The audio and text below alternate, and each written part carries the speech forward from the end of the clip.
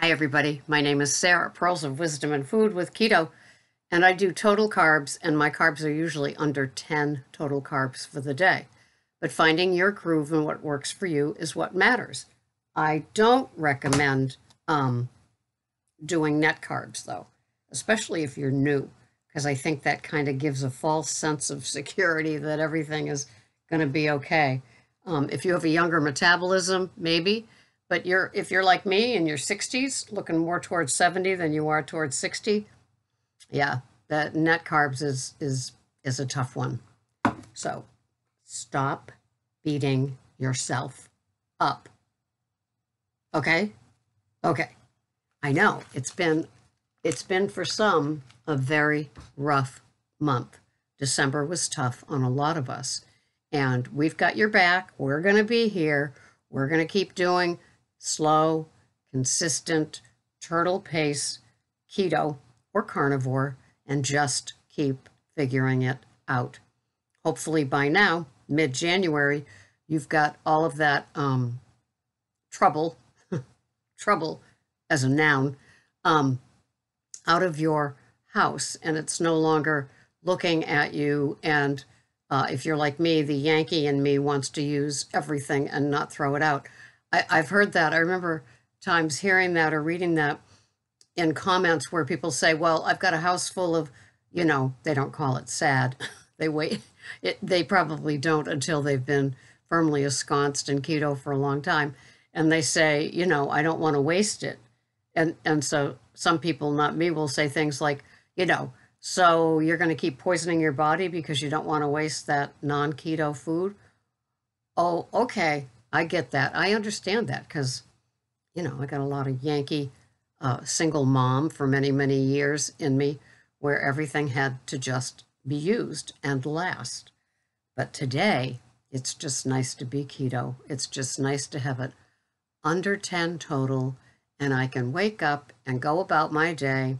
The bones of my food are put into the chronometer, and I am good to go. I have everything in by the time I sit down to eat. And last night I had a wonderful meal, and I thought I was recording it, and I turned it on and I set it up, and I talked for my usual 50 to 60 seconds, and then I turned it off. But really, what I did was turn it on. So. No video on what I ate, and it was a great portrayal. I had a salad with some extra raw veggies in it, some celery, 20 grams, and some organic English cucumber, 40 grams. And then I had spare ribs and the prime rib that was left over, and it was delicious. And I thought it would be a great video, and oh well. Some of the best laid plans from me. And I look over here and I see, oh, yes, I am recording now. Thank you. So a lot of people fell off of the keto train. And fortunately, there are enough cars on the keto train that you can run along by the side of it, because keto is slow like a turtle. And you can find that little stair step, grab it, and come back on. Unless you've slipped and fallen and have had trouble and struggles coming back on, you have no idea what a struggle it is to get back to where you were. That groove is hard. It's hard. In AA, they're called often retreads. And sometimes retreads are the best people to listen to because they did fall off the keto train and they are struggling to get back. And it might not be that, okay, I've fallen and now I'm back and everything, and they lived happily ever after. No, it doesn't always happen that way. So sometimes coming back on will have some there goes my again, some starts and stops that get you. And it's discouraging because you wonder if you will ever have that day to day consistency back. Nibbling does that, snacking does that, cheating does that, treating does that. All of those little side things play into your 100% resolve. I said that a few times leading up to the Christmas food danger place, that it's really easy to do keto at 100%. To kind of think that you can have other things along with your keto and not make your keto 100%, it's not easy to do. It's too much play in your head. And if you've been there, done that, and have a certificate, a hat, and a t-shirt all to prove it, you know what I'm talking about. If you haven't had that happen, bravo, good for you. Keep doing it. You're a power of example when you get up and you do what you have to do. And it doesn't mean tracking, weighing, measuring. What it means is that at the best optimum time of your food addiction or just overweight journey to losing or being on meds and wanting to give them up, in that time frame, you had good, solid momentum. You know, it doesn't mean that you have to jump back on and do crazy, crazy things like people that would join the gym and go, 2 or 3 times a day, work out at home, play the tapes, have the Fitbit, go absolutely crazy thinking they can chase down the weight they've gained with exercise. But those of us that have some wisdom and have some time here in keto, we know that it's what you eat, not what you're trying to exercise off. Yes, if you've slipped and fallen and you're, a mess, just a puddle of mess, maybe walking would help. At least it's distracting, and you put somebody's good podcast in your ears as you watch to try to get it back, whatever it takes. And we're all different. But I've been fortunate since I've been keto to not stray.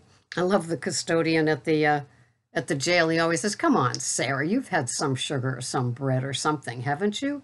And it's like, no, I have said all along that my version of my keto pizza, which is the fathead dough with the almond flour cut in half, and different cheeses and meats on top, has been what has saved me. It has saved me from thinking I want a sweet treat. I don't.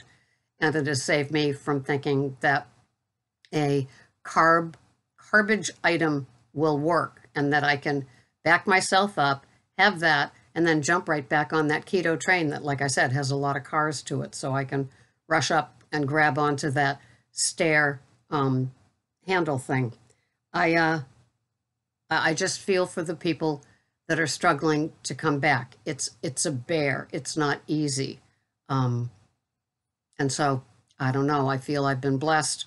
I know that doing a video every day keeps me pretty darn accountable to all of you. And I like what I'm eating. I like what I'm doing. It just works for me.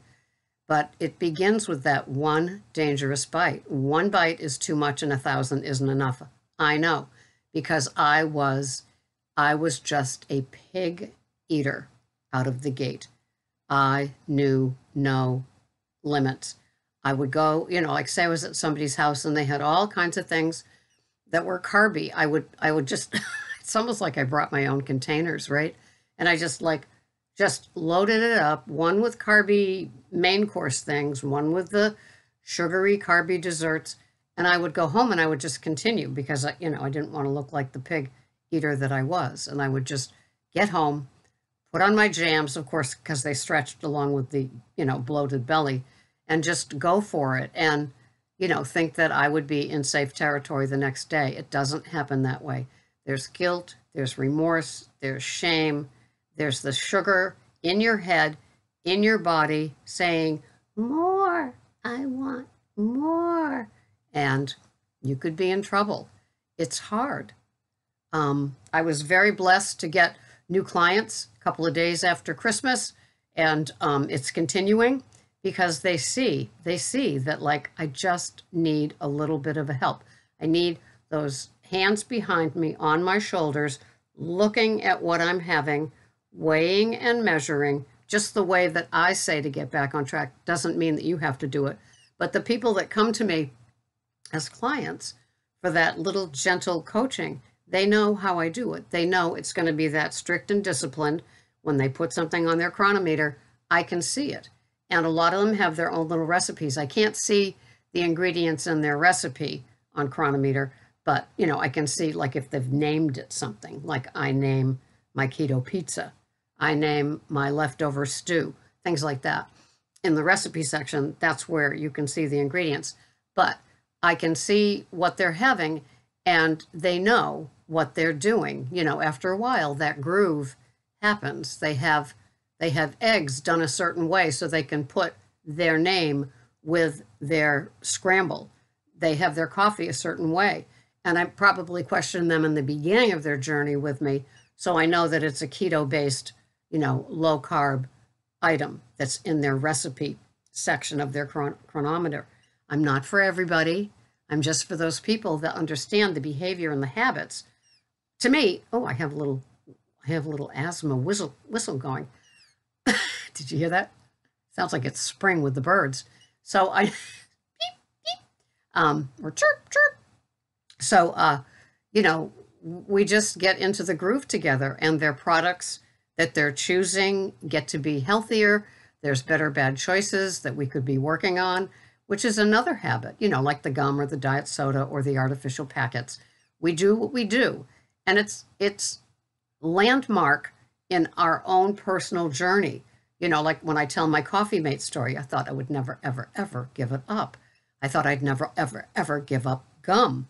Diet soda wasn't one of my issues, and artificial sweeteners weren't one of my issues. But, we all have what we know as little places that they're better bad choices, and then they become the crutch, and then somebody comes along and kicks that crutch from under your arm, and you have to learn how to walk again in your keto journey with safety in mind. And it's just what works for a lot of us. But if you do it in a different way, or perhaps this January was the time you decided to do carnivore for the first time, that's another great thing. So we do what we do, and we always want to do it a little bit better. But going to sleep at night and resting your head on the pillow with keto abstinence or carnivore abstinence, there is nothing else like it. Cutting corners and nibbling and snacking and grabbing little cheaty things, it's only on you. And I know you don't want to do that. It's just, how do I stop? How do I stop? For me, cold turkey has always worked better than weaning. Weaning really didn't work. I weaned the gum, and that worked. But it was cold turkey from the coffee mate, cold turkey from smoking, cold turkey from drinking, cold turkey from sugars and grains. That wonderful August, 5 or 6 years ago now, when I gave up the sugars and the grains. Thank you, William Davis. It's not like I'm a follower of his now. I just know that he was very, very key. And some people that I've met along the keto road that were gods, little g, in my head, the professionals that were doing things that kept me going at that time, even some of them have veered off into the land of supplements and products, and so they don't hold as much weight. I believe in keto, real food. No fruits, no artificial sweeteners, no diet sodas, no sugars, no grains of any kind, and no seed oil. So I've got like 6 little things that I can avoid, and the rest of the world is my oyster, and I'm a Pearl, Sarah Pearl. So that all works for me. I've got a fatty chuck roast in the oven right now, cooking my little pot roast. I'm excited, and that'll serve Greg and me for 2 meals, and then the leftover beef I shred, and I put with some cauliflower, kind of mushy, and some Brussels sprouts, kind of mushy, and some organic beef broth, and that turns into my, what I call, leftover stew. And I will have that one night as well. So there's plenty of wonderful keto foods available in my fridge, and that's how I like it. That makes me hum. That makes me purr like my kitties. I love having things available and not having the crap call to me. If you stop eating sugar, you will find cravings will go away. Isn't that something? If you stop keto-fying your desserts, I bet that will go away too. You know, the sugar, even maybe it's the addiction to sweet, not just sugar. Think about that if you're a keto-fyer. So this has been Sarah, Pearls of Wisdom and Food with Keto. And today, I'm pretty sure it's under 10, usually is. And it's already in, I just didn't pull it up. And if you need that one-on-one and doing something like weighing, measuring, chronometer, bad habits, better bad choices, behaviors, as well as picking better choices of food is something that might work for you, you can find me at ketocoachingsarah.com. It's not a meal plan thing. It's not a group rah-rah thing. It's you and me working on your choices, maybe going from 3 meals a day to 2 meals a day, or 2 meals a day to 1 meal a day. Just those little tweaks that we do one day. And maybe I'll try it a second day. Maybe there's a third. And then maybe that's your new way of eating. You never know. I will see you the next time here on Pearls of Wisdom and Food with Keto, under 20. My name is Sarah. Thank you for watching. Bye-bye for now.